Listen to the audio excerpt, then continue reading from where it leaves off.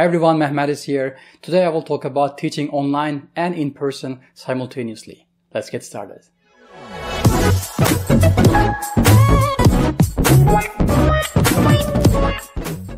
I was searching for a term to describe in-person teaching with remote students, and there are terms like hybrid, synchronous, blended, concurrent, and simultaneous. I'm going to use the word synchronous to describe this kind of teaching process. There are of course different ways to demonstrate synchronous teaching, but I'm going to just show you guys one way of doing this. Now let's go to my classroom and I will show you my setup and I will show you guys how you can teach online and in class at the same time.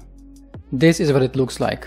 You can see on the left hand side what my students see face to face in the physical classroom.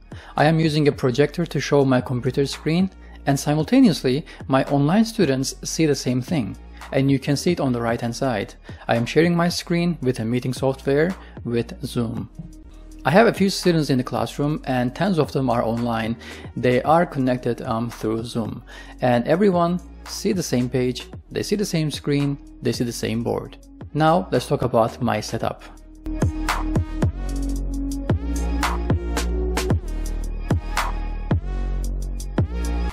This is my laptop, ASUS UX 330, and I have a second monitor here, and here's my projector.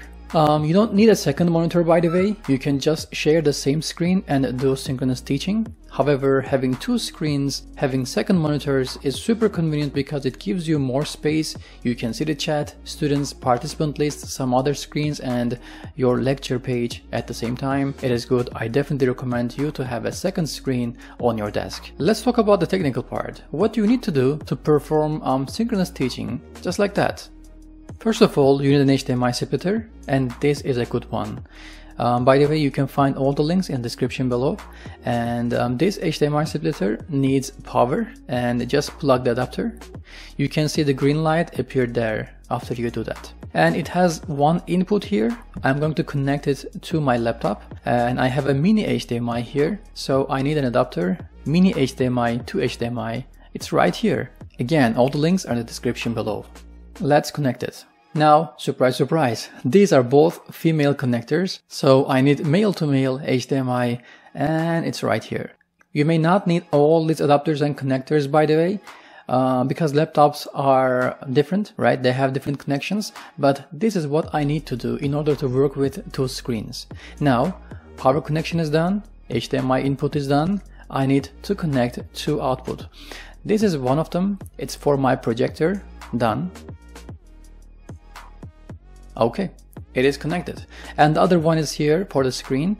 The monitor is super old. I found it in the storage here in the school and it doesn't have an HDMI connection, of course, so I need another adapter, VGA to HDMI. Let's connect this. Boom. Look at all these connectors and adapters, guys. No one can stop me from teaching with two screens. Now I have the same screen for all these three devices, and I want my laptop to be my main screen and other two to be the same, my secondary screen. To do that, you can just use your keyboard shortcuts to extend the image, or you can go to project settings and do it from there. Now I extend it. Look at this. Perfect. Follow my mouse now, guys. You see it moves from the second screen to the first one.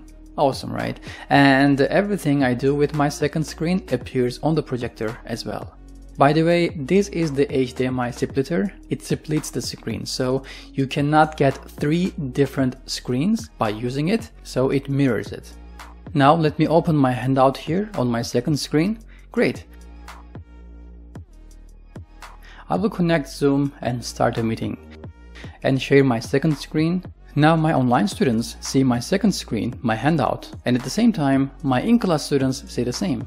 Wonderful. Using second screen in the class also allowed me to do other things with my laptop, like using a calculator, taking messages, and sometimes like taking the textbook.